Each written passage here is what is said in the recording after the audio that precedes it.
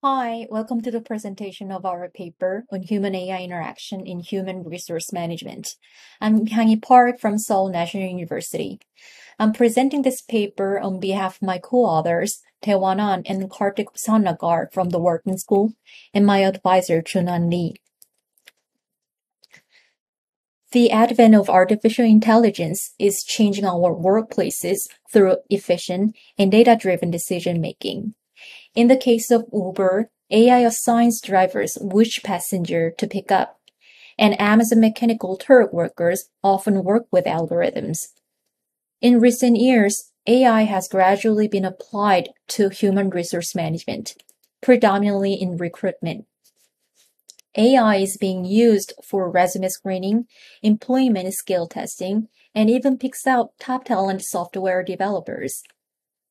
Notably, between 2017 and 2018, Amazon surprised the world by allowing the AI to make decisions of job termination.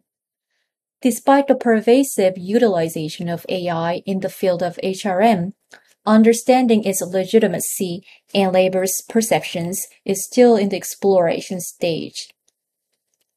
An employee's perception of an algorithmic decision in HRM seems complicated and inconsistent. For example, recent surveys reported that employees trust AI over their managers. However, when Amazon automatically tracked and fired its workers through AI, its union accused the company in protest. Then, one makes the Amazon workers sue their company for utilizing algorithms for decision-making, whereas other employees say that they can trust AI over their human managers.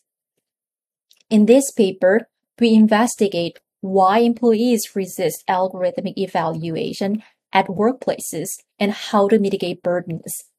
To explore employees' burdens toward the AI, we conducted scenario-based in-depth interviews with 21 participants who have diverse work experience.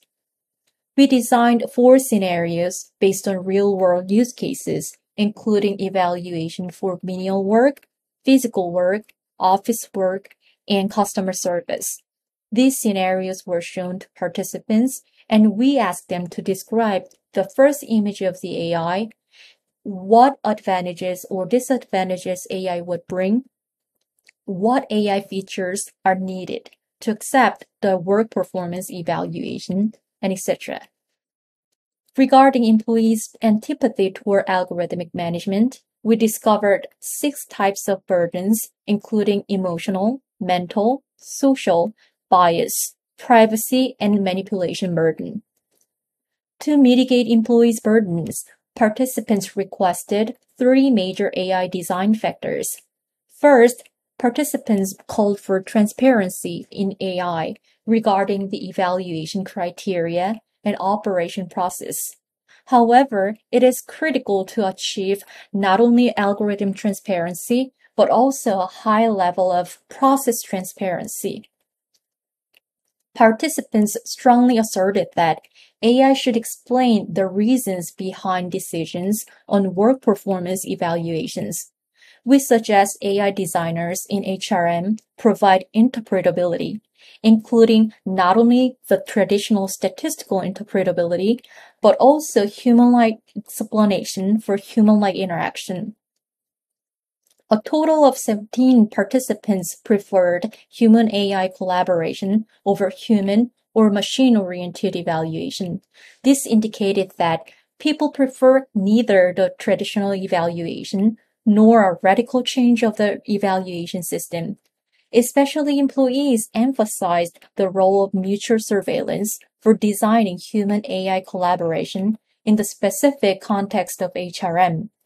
This is because enormous power shouldn't be concentrated in either the AI or the humans. Most of the participants wanted to share their emotions with humans, not machines, especially when they received bad results.